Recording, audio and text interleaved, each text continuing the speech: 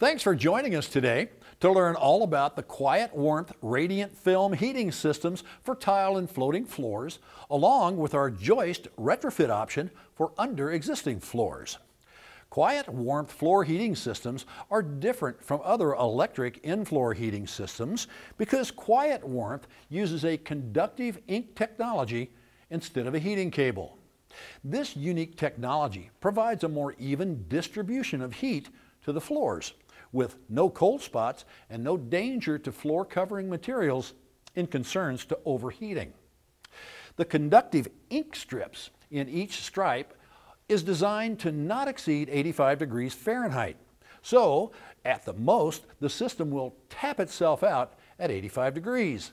Now, generally speaking, most people, from what we have found, live within their own room temperatures and comfort levels, which is somewhere between 72 and 75 degrees. The QuietWarmth thermostats will allow controlling the system to personal comfort. In traditional electric radiant heat systems that weave a heating cable, the use of self-levelers are needed to bury the cable system so that the subfloor is flat for the floor covering installation. The QuietWarmth systems are thinner than a credit card and will not raise the floor height. And additionally, the QuietWarmth system does not require any additional self-levelers, which saves both time and money. It installs right beneath your flooring surface. Just unroll and go. Quite literally, using the QuietWarmth system can save days on installation by not needing to wait for extra steps in between, like drying times and curing of setting materials for the heating system. Oh, but what happens if your guest already installed their floor or has a floor they don't want replaced? No problem. QuietWarmth has an under subfloor option available so you can retrofit between joist spacing beneath an available access to a subfloor like in a basement or a crawl space. This thin technology is made for warm feet, fast installation, and the weekend warrior. Each one of these black stripes in the heating mat is its own heater. So even if one of these bars becomes damaged, perhaps by an unknown factor during installation, for example, it doesn't stop the rest of the mat from working.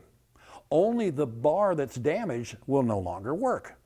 And because each stripe is independent, each mat can be cut to length only, without destroying the function of the mat. Now, this allows you to customize mats to your room's size. And finally, while you can cover the entire room with floor heat with QuietWarmth mats, it isn't always needed. Since QuietWarmth is so thin and doesn't raise the subfloor height, you can strategically place the mats where you spend the most time to enjoy specific comfort. And this will save time and money by not having to cover the entire room with floor heat. And we call this spot heating. An example is a bathroom. Place a mat in front of the vanity where it's common to spend a large part of your mornings getting ready.